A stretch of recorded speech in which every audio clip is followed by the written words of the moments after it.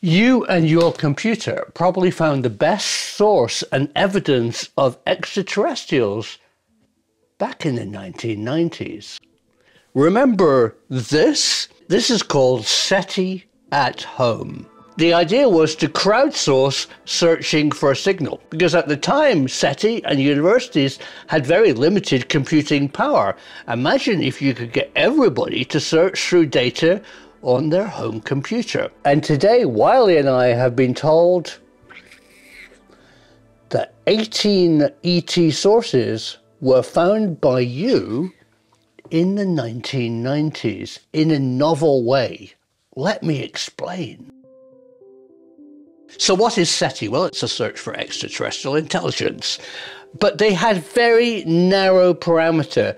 Drake and Sagan, who set SETI up, said it was impossible to look at every signal, so they narrowed the search down to the hydrogen band, because they reckoned that aliens would know that we could see hydrogen vibrations and they could see it. And they ignored the rest. The reason they ignored the rest is they didn't have the time and the computing power to look at signals everywhere. You have to understand that a telescope like Arecibo or Green Bank or other big telescopes all over the world can potentially get frequencies from the entire universe as that telescope passes the area of the sky as the Earth rotates. But there's no way you can analyze the data. And what would you be looking for? That's where SETI at home came up with a brilliant idea. They could look at the wideband big frequency recording, say from Arecibo, and get your home PC as a screensaver to look for the signal. But what signal? And that's where it all becomes very secret. If you actually search the results of SETI at home, they say nothing was found. But that's not true.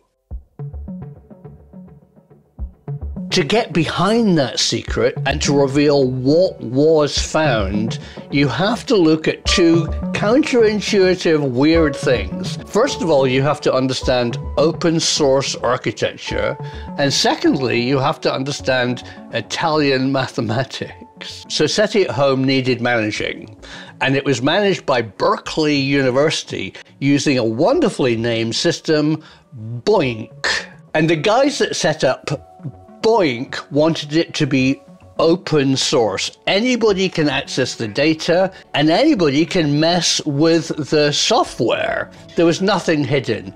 They'd written a little algorithm that people could search at home for SETI's idea of what a signal could look like. But you in Transylvania or Italy or Basingstoke could get people using this screensaver software at home to do different searches. And that's why the US SETI organization say nothing was found.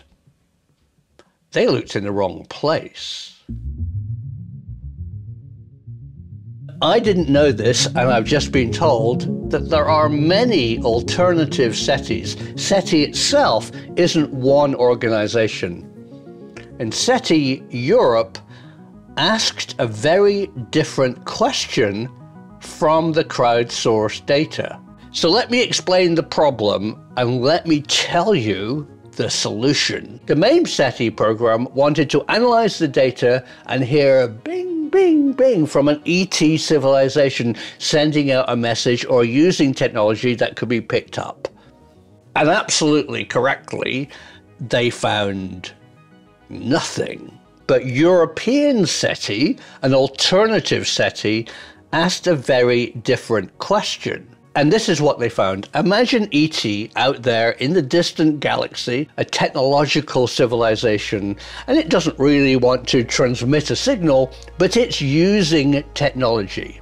How would you detect that? Well, the enormous problem is the signature is enormously tiny. It would be very hard to detect a distinct mechanical intelligent life force using a radio frequency locally on their planet or in their tiny solar system.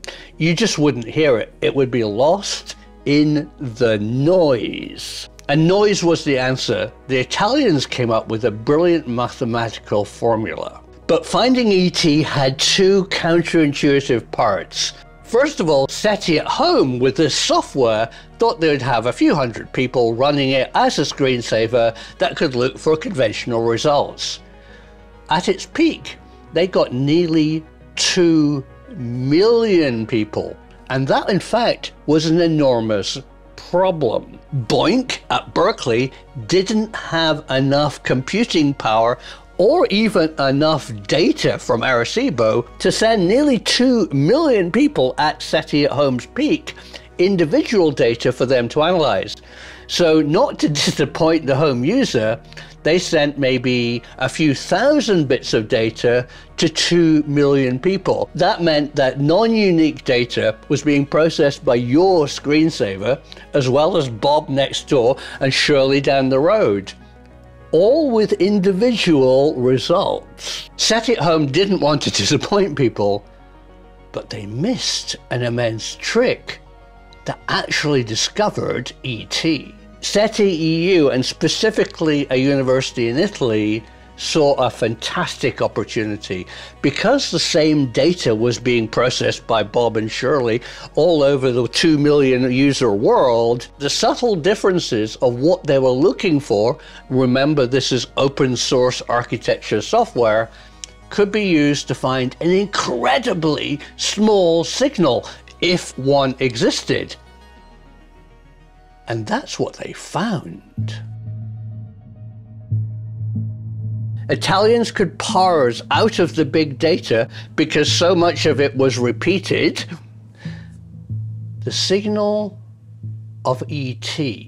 And here's what they did and what they found. Brilliant Italian mathematicians worked out that as the distant alien possible ET technology passed Arecibo or Earth, it would be like this, the Doppler effect of a siren passing you.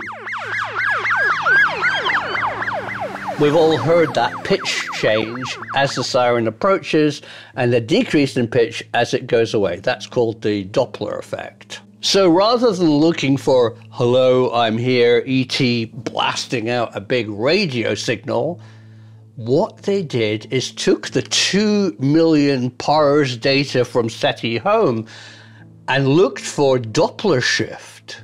If you could hear any signal that goes boo as the Earth rotated, it meant it was coming from one unique point source. It wasn't background noise. You would only get a Doppler shift from a single siren. If you had sirens everywhere, you would never hear that pitch increase and decrease. It would be lost. But the distinctive sound of the Doppler going up and then down, even if you couldn't hear the signal, would indicate a point source, possibly of an ET with technological tools.